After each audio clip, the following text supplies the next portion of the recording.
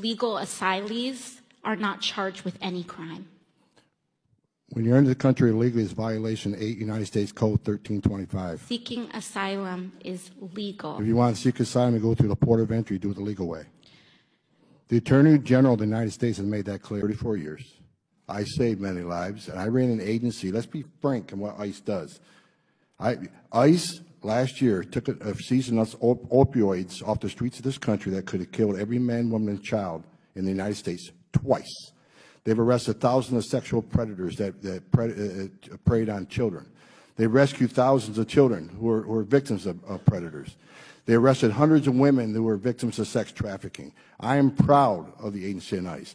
And what we don't want to talk about is nearly 90% of everybody ICE arrests for immigration violations either have a criminal history or are pending criminal charges when they were found. I mean, they were found in a county jail, which most likely means they weren't a choir boy.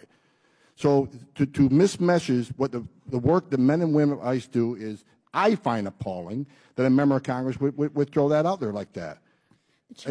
In my 34 years, I've never seen such hate toward a law enforcement agency in my life that you want to abolish them rather than doing your job and legislate. If they don't like it, legislate. You can't. I didn't think Congress is in the habit of enacting laws. Mr. Holman.